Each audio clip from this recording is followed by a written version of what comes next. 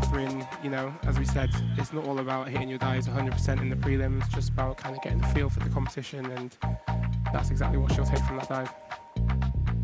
Yeah, like you said, getting through to the final is the important part. It's maybe important to note that there is a prelim score for divers to hit if they are to qualify for the World Championships, but it is very attainable for a lot of these girls. Emilia was incredibly impressive on the 1 metre.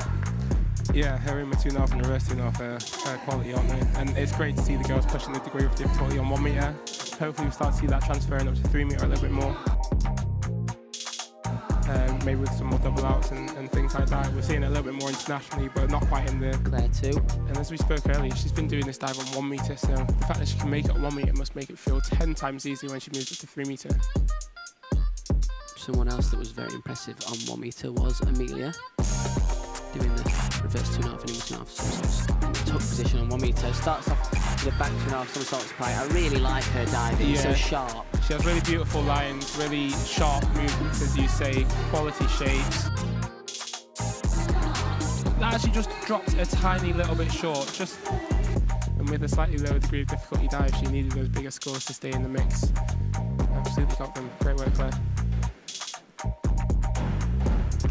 Oh, again from Emilia, great top, great shape, just slightly missing the ends. I'm so jealous of her pike shape. It's incredible.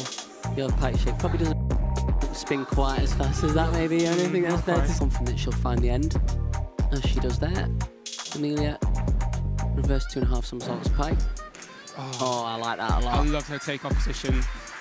I want to point that in the replay when we get it, because she just waits. It looks like she's just waiting on the board for so long in this straight position before she snaps into that pike shape of the water. And that's what caused her to drop it so short.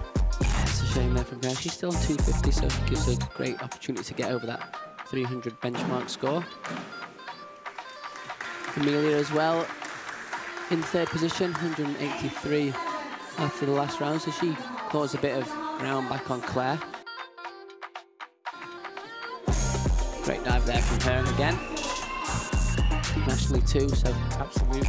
And you know, that's what Claire is chasing this year. The first opportunity to try and qualify for the Paris Olympics at the World Championships in summer, and she'll be looking to try and make that final and give herself an opportunity to qualify. And Emilia with a great in 2.5 somersaults pike to finish too. Judges like that one. Here's a couple of 8s there. Yeah, I like that one as well. She's so powerful. Great positioning over the boards.